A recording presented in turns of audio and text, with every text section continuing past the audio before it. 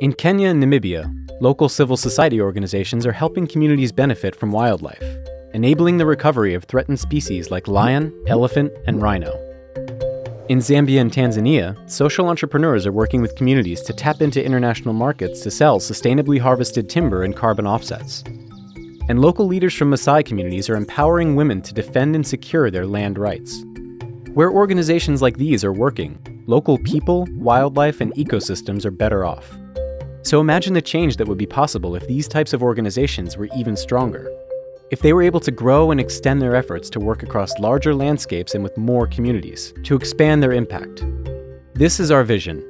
But the best local organizations in Africa often face significant challenges that constrain the scope and scale of their impact. Maliasili Initiatives is working to solve these problems. We provide customized, long-term support to leading African organizations working to solve natural resource management and conservation problems.